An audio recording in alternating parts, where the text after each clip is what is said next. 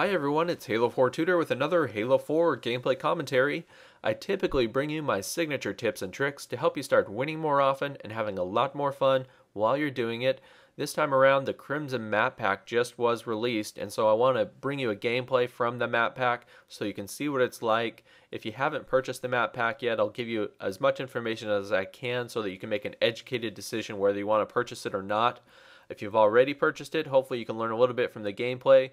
I actually am playing Extraction here, which is a brand new game type. So even if you're not playing on the new maps, but you want to play some Extraction, this might give you a few pointers so you can understand exactly how that game type works. So let's dive right in here. This is on the map Shatter, and of course from the new map pack, there's three new maps. There's Shatter, there's Harvest, and there's Wreckage. Okay, so this is Shatter. And I'll tell you, they all feel very similar. All three maps are very, very similar. They're all large maps. They're all mostly outdoor spaces with a few indoor spaces. They're all mostly kind of this rocky, dirty area with a few scattered buildings in between. So they all have a very similar feel to them. And in that sense, I will say that the map pack is somewhat disappointing because it feels like you paid for three maps but only got one because they're all very, very similar. And as I've talked to friends and subscribers, the comments that they've made is that they basically agree that the maps feel very similar, and many people are already becoming bored with them. And this is like within 24 hours of it coming out.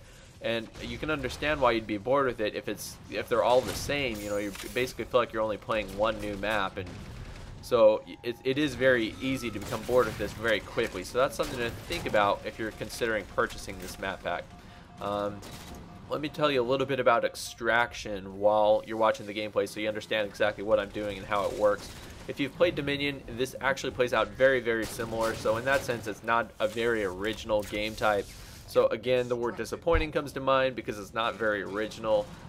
Basically, there's going to be two bases on the map at any given time. And what you want to do is you want to run over to the base and push a button, which will basically initiate an extraction, okay? And so once that extraction has been initiated, there's a time clock that starts counting down. It starts at about 45 seconds, counts down to 0, and as long as your team controls the extraction through that point, then you're going to score a point. And first team to 5 points wins. Now you don't actually have to like hold that area down. All you have to do is initiate the extraction, then you can run off if you feel like it. Only problem with that is it leaves that base vulnerable for your opponent to come in and, you know, alter or interfere with that extraction. So if your opponents have initiated an extraction, you can run over, wipe out that base if there's anybody in there, and then initiate your own extraction for your own team, and then vice versa, the other team can do that as well. So here's a base, here's a little extraction point, which my teammate has already extracted, so I'm going to sit here and try to protect it as best as I can.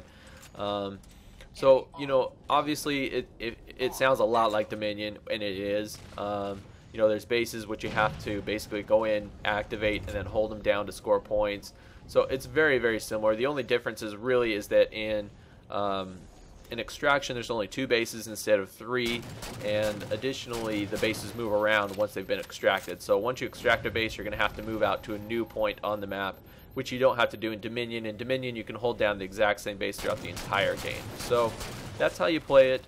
In terms of tips and tricks, really, if you're going to be playing Extraction, I strongly, strongly recommend you use the mobility loadout, which allows you to sprint indefinitely, because all of these maps are huge.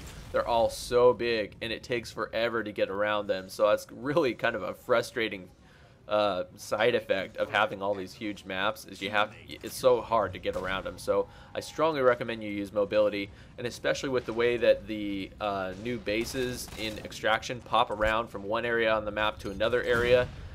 It can be very, very frustrating that you got to move all over this huge map, and if you don't have mobility, it can be very, very difficult to get around. So that's something to keep in mind.